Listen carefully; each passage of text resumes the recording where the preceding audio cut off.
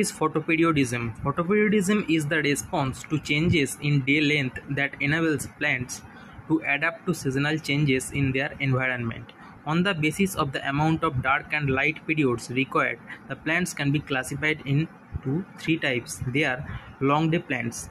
They require the periodic exposure of light exceeding the critical period to induce flowering. Example: wheat, pea, oat, etc.